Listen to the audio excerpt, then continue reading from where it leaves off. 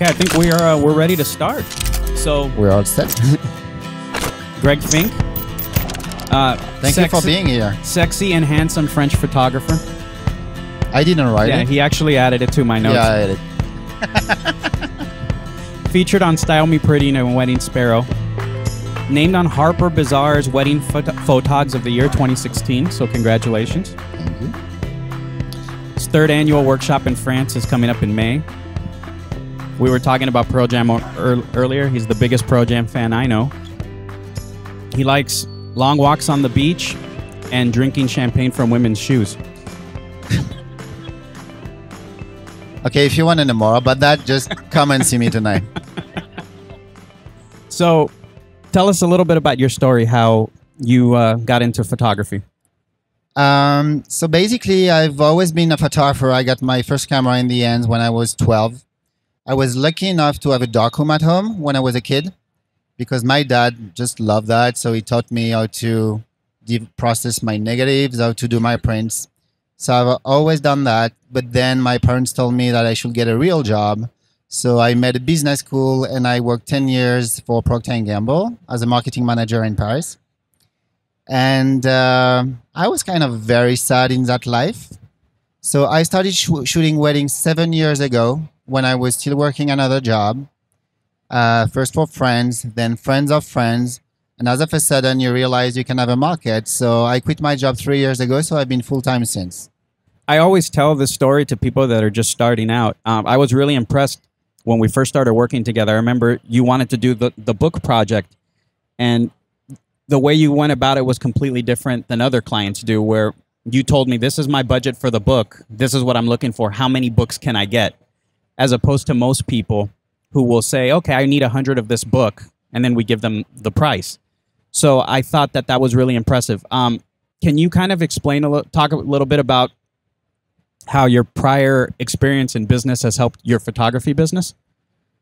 Yeah, so my prior experience in business really helps on a daily basis, whether it is branding or accounting, managing a P&L, everything. And you need to realize that 70% of photographers, wedding photographers, are going to be out of the market in 3 years, 70%. And in 10 years, only I think it's 2 or 3%. 2%, yeah. That are still going to be on the market after 10 years. And the main reason of that is that because people don't make money out of it. So, of course, it's a passion. And, of course, your first driver needs to be the passion for photography and for people because you're shooting weddings. But you still need to make money out of it. Otherwise, you're going to be out of the market. So it was really important to me. And as I said, I've shot my first wedding 7 years ago. I only went full-time 3 years ago because that was a long transition to me because I wanted to take the time to sustain my business and be sure that I can make a living out of it. And then when I go to the market, I'm ready for it. And this is financially sustainable. So what business really taught me before is that you cannot invest money and don't expect a return on investment. A lot of people tell me, I just bought a contacts, I'm going to shoot Fuji, and I'm going to be a destination fine art photographer, whatever that means. And that's great, but you need to be absolutely aware of all of the costs that are going to come with it. Because what's expensive is not just buying the contacts, it's everything that implies after that, like shooting, processing, everything. So when I decided to do these books, that was a marketing investment to me. And I say, okay, what's the budget I can invest on this item this year? Because I have a business plan. And I determined it was like, I don't know, $2,000. And I came to Cohen and say, okay, what can I have with that amount of money? And it turned out it was a really random number of books. If I remember correctly, it was like 62. Yeah. And then I negotiated for 63, and here we are. And then we threw in a free one for 64, and he agreed to speak. So it all worked out. And a year after that, he told me, oh, by the way, we had 10 remaining. Thank you. So can you tell the story that you were telling me the other day, kind of touching on what you were talking about having to turn a profit when at one of your workshops you were reviewing with one of the attendees and how she started crying when she figured out that she had actually lost money on a wedding. She didn't realize what was going into that. Yeah. What's really important to me with pricing, because most of photographers who come and talk to me are wondering about their pricing. I am not. Is it your case? Always like thinking, am I cheap enough? I am expensive enough? And everybody's wondering about its pricing. My vision of pricing is that you need to know what amount of money you want to make every year for yourself. And that number is going to be personal to you. Maybe it's going to be 100,000 for you. Maybe it's going to be a million for you. But that number is personal. So I'm no one to tell you your pricing should be 5 grand, 10 grand, 15 grand. It depends on your number. And from that vision, you're going to implement your pricing then. If let's say you need 100,000 a year and you want to shoot 20 events, that probably means you should have a pricing around 5,000.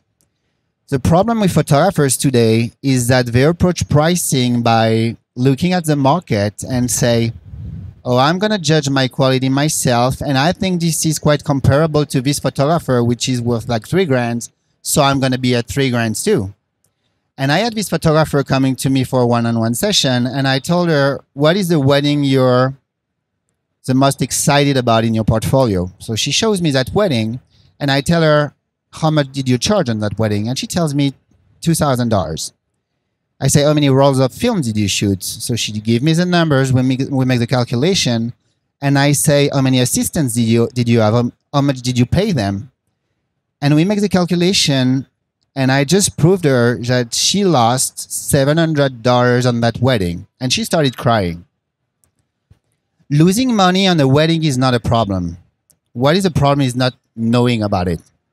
Because everybody can make investments shooting a destination weddings. I mean, sometimes you have this inquiry in Bali, in Thailand, whatever, and you say, okay, let's do a holiday there, so I'm going to compromise on my pricing. And that's fine.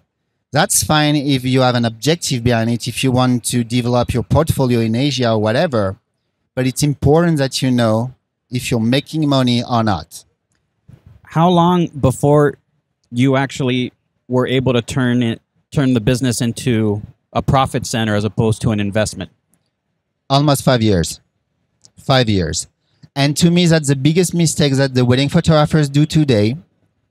Wedding photography is an amazing job. It's a passion job. You can work from home. You can manage your own schedule. And you have a very few investment needed. The problem is, if you look at the company who succeed, none of them don't invest. If you want to succeed with a company, you need to invest. And the biggest mistake that wedding photographers make is that they think that they can work from home, just invest like 5 grand in equipment, and they're going to succeed. That doesn't work that way, because you're going to need to invest. And I'm not telling you to invest tons of money in marketing, in advertising, because I don't really believe in it, especially except if it's like very focused to your niche market. But my investment was rising my pricing year on year until the moment where I can make a living out of it, which was only last year, even though my first wedding was shot 7 years ago. So to me, the problem with wedding photographers today who get out of the market is because they didn't plan that. They quit their job. They expect that they're going to make a living out of it in like a year, 2 years. It doesn't work that way. Look at all of the names you follow on social media and ask yourself for how long these people have been on the market. And most of the time, it's going to be 5 years, 10 years. Jose has been here for like 15. And longevity to me is the biggest competitive advantage that you can have. You cannot succeed, to me, on that market in just 2 years. What do you consider to be a healthy profit margin? Once again, that number is going to depend from what you want to make as a living. If you want to make 50 grand per year, or if you want to make 200, that's not the same. But it's really important that when you answer an inquiry and you decide to accept a wedding or not, you know exactly the bottom line. So we had a discussion too. Shooting a roll of medium format film cost me $29. And that's when you factor in the cost of the shipping, the cost of the film, Yeah, and then what we charge you. and I include everything in that, meaning processing, the cost of the film, the cost of shipping from France, any DHL package from Paris cost me $150. So I know that in average, I'm going to include 50 rolls in a package. That's $3 per roll on top. So $29 is my number. I want to know on a wedding exactly what's going to left in my pocket, what's going to be left in my pocket at the end of the day. So let's say I'm going to shoot 60 rolls, 70 rolls, 80 rolls times 29 plus the cost of my packaging, plus the cost of my album, plus the cost of shipping my packaging to the clients because I deliver prints. That number at the end of the wedding, you need to know exactly what that is. And I'm not here to tell you this is a good margin, this is a bad margin, because that number, once again, needs to be personal, depending on the fact that you're going to shoot 10 weddings a year or 50 weddings a year. But you need to know that number, and not a lot of photographers that I mean know that number. Do you go into the wedding with, because it seems like it's really thought out and like kind of a producer's background. Do you go in knowing the exact amount of rolls that you're going to shoot per wedding, or at least have a general idea of how many rolls? I do have a general idea. I don't limit myself because you always have the possibility to have the wedding of the year that very day. And if you have limited yourself to 30 rolls, you're going to be really pissed.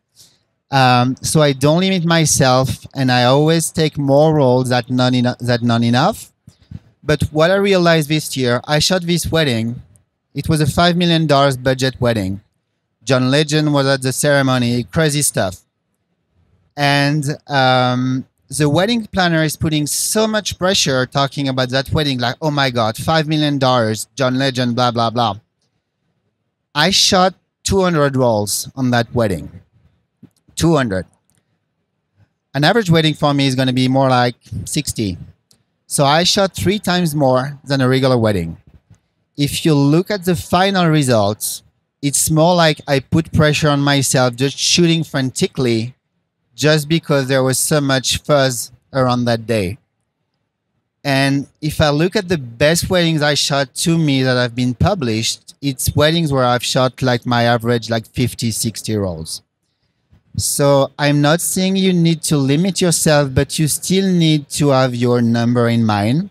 You need to know, okay, I am confident in delivering a great wedding with 30 rolls, 50, 80. And if you realize that you're going out of the way, like on a wedding, like shooting 150 or 200, you will realize that most of this photo is just double, triple, and it doesn't make really any sense when on the final product.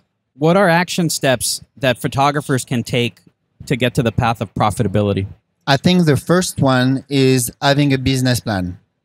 Too many photographers I meet don't have a business plan. And when I speak about business plan, people are really scared because they imagine that 100 pages booklet. And I'm not speaking about that. I'm just speaking about having a very easy Excel spreadsheet with your numbers. Which is what is the revenue you want to make in 2017? And that revenue is split how? How many events? And once again, let's be really simple. Let's say you want to do 50 grand, you want to shoot 20 weddings. That probably means you're going to need to charge in average $2,500. And that can be as simple as that. And once you have that business plan, you need to do everything to stick to your objectives and targets.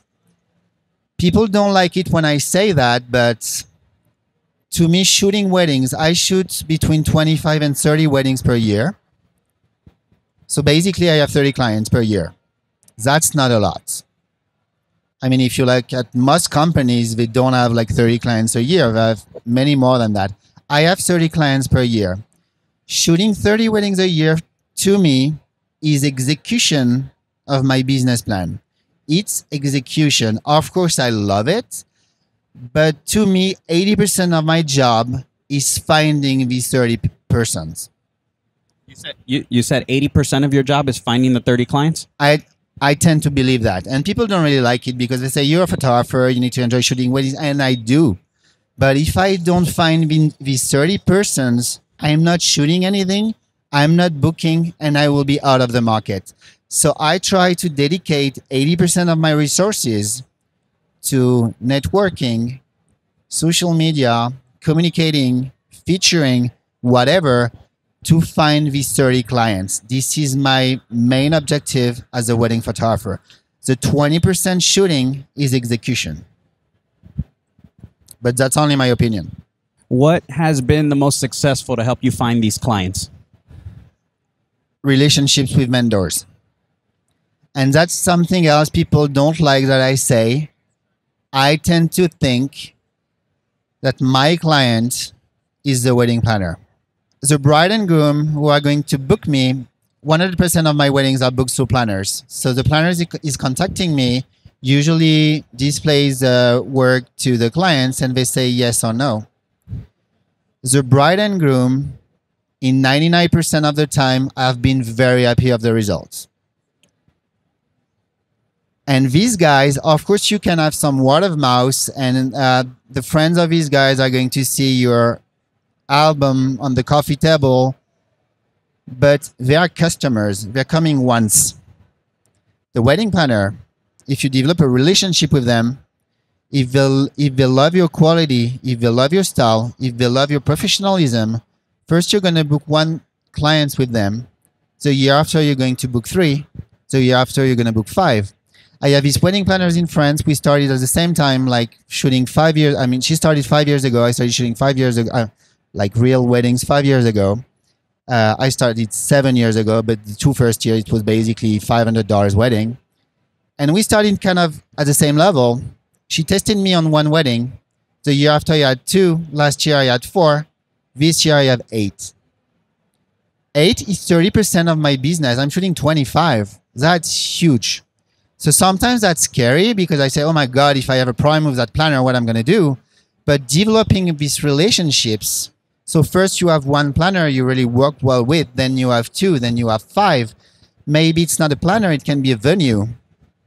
I have 5 weddings in the same venue this year because they really liked a wedding I shot there like 2 years ago. So now they refer me to the clients. So to me, the most profitable investment in this industry is to develop these relationships.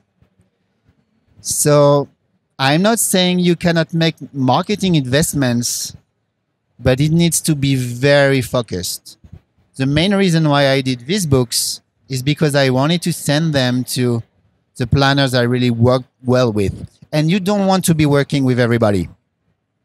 I mean, I had bad experiences with planners. I don't want to work with them anymore, and it's fine. Because once again, all you need is 30, in my case, is 30 clients per year. And my market is wherever my clients want to fly me. At what point did you feel that your business was healthy enough to start taking on other endeavors like the workshops and one-on-ones and that sort of thing? I didn't launch the workshop for telling myself, okay, my business is sustainable enough, so let's do a workshop. Everything that I do in my business needs to be profitable. So the workshop to me was, let's talk about the workshop. It was a way to say, okay, I can add more profit to my business. But I didn't wait for the wedding business to be sustainable because my first workshop that was 3 years ago, and I still didn't make any money out of weddings back in these days. So what's important is that you monitor every action that you make. And for example, I'm still questioning the workshop today, even though it's been the 3rd edition, because it's a huge investment in terms of timing. And I basically don't make a lot of money out of it. So every year I'm like, okay, should I still keep on doing it because it's so much investment in terms of time? What's important is that you can do anything you want as long as it's in line and it serves your branding. The workshop, to me, I knew that the first year I would not make any money out of it, but it was the opportunity to me to design my own style shoots. Because usually when you collaborate with planners on style shoots, it's your vision, of course, but it's also theirs. And my workshop was the way for me to say, okay, let's show the world what I can do if I'm the art director of a style shoot. And that was the main reason why I launched it. So basically, you can do anything as long as it serves your brand and it's profitable. So for you, it's twofold. It's the workshop, but also it's the chance to kind of art direct the whole thing. Yeah, because even though I have a mixed feelings about style shoots, they are very difficult today to be featured because there are so many out there. A lot of people do the same thing. And the workshop for me was my workshop was also the way to express myself and say, okay, I want to do a style shoot, but I want to do it differently. I just don't want it to be the bride and a nice table. So every year I have this like crazy theme going on out of nowhere. So for example, without telling any secrets, the next one's going to be Alice in Wonderland, because we want to adapt Alice in Wonderland to the wedding industry, and that's going to be so fun and so different. So that was my vision behind the workshop. Show my vision of what we can do differently, but then you still need to have the profitable side of it in your mind. Because if you don't make any money out of something, you need to have a very good reason to keep on doing it. We have all their business cards, so if anybody steals the Alice in Wonderland idea from you, we'll know how to find them. Anybody have any questions for Greg? So the question was from Anna, once you had the 62 books, how did you decide who and where you were going to send them to? That's a very good question. And honestly, I was like, oh my God, I could send more than that. But it was a good exercise also because you don't want to be communicating to the math. Because once again, 30 clients a year, where are these people? Where are they going to buy their dress? And for example, let's take Rima as an example. She's a bridal designer. We don't have a single common client, because most of our market is in France, and the price of our dresses is between $4,000 and $5,000. My clients tend to invest more than that in their dress. So for example, I had this book on her shelf for a year. I didn't book any client out of it. So it was a good exercise for me to say, okay, I have only 62 books. What am I going to do with them? So probably 35 are going to be 2 planners. Who are these planners? Am I sure that they operate in my market, which is south of France, Italy? I mean, I can still send one out of the blue in Germany, in London, and maybe it will work, but there are high chances that it won't. But if I'm sending that to these planners I don't work with yet, who operate in the south of France, and who are going to see images that speak to him, then maybe that's going to tick. So you want to know where your clients are going for their venue, which planners they're going to be using, which dress they're going to buy. You need to know that. For example, I have a very specific profile of my client. And if I look at my wedding, 80% of my weddings, it's usually the same type of couple. It's usually between 30 and 35. The groom is older. He might be divorced. He already has kids. They're paying their job. They're paying their wedding by themselves. He's in finance, usually Wall Street, or making tons of money. It's always the same profile. So you need to know where these guys are going to buy their dress, which planner, etc. You don't want to be like sending money, because that's money just anywhere. How do I charge for travel? Very easy. I have this Excel spreadsheet. The first line is flight. Second line is transfer to airport. The third line is going to be hotel, car, gas, food. I live in France. Sales tax is 20%. So the sum of all of it, I need to add 20%. And the reason why I do that is that for years, I've not charged enough for travel. 2015, I remember the number. I charged 15,000 euros for travel. I spent almost 30, the double. And that's another problem to me for wedding photographers, because most of the time they're so scared of like selling their package that they forget that if they don't charge enough travel, that's going to be a huge loss in terms of profits at the end of the wedding. So I'm making this very simple calculation, and usually the number is scary. And I had this bride, I just booked a wedding in the south of France, and I had this bride telling the wedding planner, does he fly first class? And I explained to her the calculation. And I don't make any profit out of the travel. But if you add everything, for example, I live in Paris, going to the airport is going to be 60 euros, back 60 euros. Usually that's something you don't have in mind, because you just think about the price of the flight. You're going to have food on the 2 days wedding. You're going to need to buy food. If you rent a car, you're going to have toll. You're going to have gas. Everything you need to include. So are you upcharging if you have to come a day early or anything like that, even though you're not shooting? Time away from home, basically. No, I don't charge. I don't charge time away from home, but I shoot 5 or 6 weddings a year in the US. And for example, I was charging not enough for the US because like staying in the US for 3 days, basically it cost me like between $3,000 and $4,000. And when you think about that number, you say, that's huge. But that's what it actually cost me. But no, I don't charge. If I travel for like 5 days or time away from home, I don't charge for it. And my pricing for destination wedding, I only have one price list. Destinations is not more expensive than shooting in Paris. So my cost of travel is not included in my pricing. Because I found it very confusing because I might still have a wedding in Paris. Or south of France, it's an hour flight. I can leave in the morning, be back the other day. That's going to be $700 compared to if I fly to the US, that's going to be a 4,000. So I feel bad of integrating just like an average pricing in an average travel pricing. Do you book all of the travel yourself, the flights, hotels, and I do. all that? But I have a routine. I do. Let's say I'm going to handle that wedding. I'm going to book the flight. I'm going to book the car, the hotel, everything at the same time. I put everything in my calendar, and usually that's done.